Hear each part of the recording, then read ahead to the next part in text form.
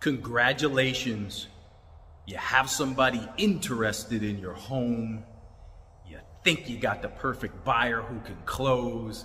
Everything looks great. But what about all the furniture in the house?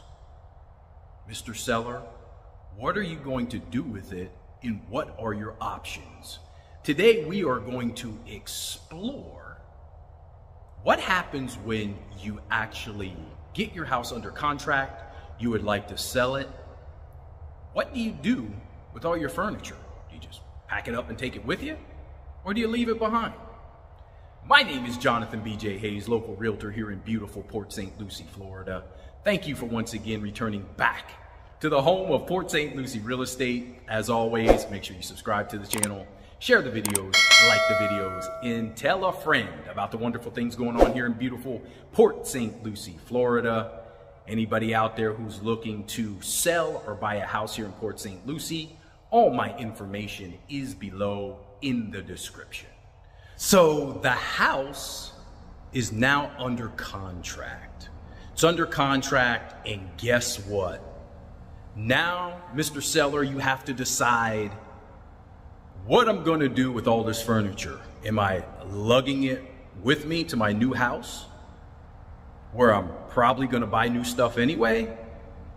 Or am I donating it to Goodwill? Or am I going to try to sell off each piece individually? Or maybe the buyers want all my furniture, because of course my house is gorgeous and nobody can decorate like me. These are the questions you're going to face when you are selling a house. Here's what I can tell you. There's no easy answer. There's no wrong way. There's no right way. But if you are going to sell any furniture whatsoever to the new buyer, do not put it on the contract. As realtors, licensed real estate agents, we sell houses, real property. Furniture is not real property. So even if you wanted to, let's say the buyer is buying with a mortgage, with a loan, the bank will not allow furniture to be on that contract. If you were paying all cash, you could get away with it because there is no third party involved. It's just going from Mr. Seller to Mr. Buyer. Even if it's all cash, do yourself a favor, do your realtor a favor, and do the buyer's realtor a favor. Have a separate addendum. Work that out between you, the seller, and the buyer. None of the furniture goes on the contract. Everything is done separately between the two parties. Here's the reason why. The last thing you want on closing day is furniture you agreed upon to be in the house. Buyer shows up to do the walkthrough. All the furniture you promised is not there. Then you've got a tug of war.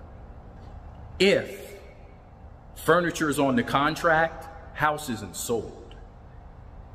When it's separate, even if there is a dispute, that's between you and buyer after the fact, that house is being sold at the title company, and that's a personal matter you guys would have to settle up later. It's better that way. The least amount of time a buyer and seller can spend together, the better off for all parties. So, personally, I would tell you, if you've got furniture, try to dispose of it yourself. Give it away, move it yourself, give it to Goodwill. If the buyer really, really wants it, you're never going to get true value from them anyway. Work something offline yourself between you and the buyer. Keep your realtors out of it. Things will go much cleaner. You'll sell your house, you'll move on with your life, and the new buyers can start theirs. My name is Jonathan B.J. Hayes. If you have any questions about real estate here in Port Saint Lucie, all my information is below in the description. Everybody, till we meet again, stay safe and be blessed.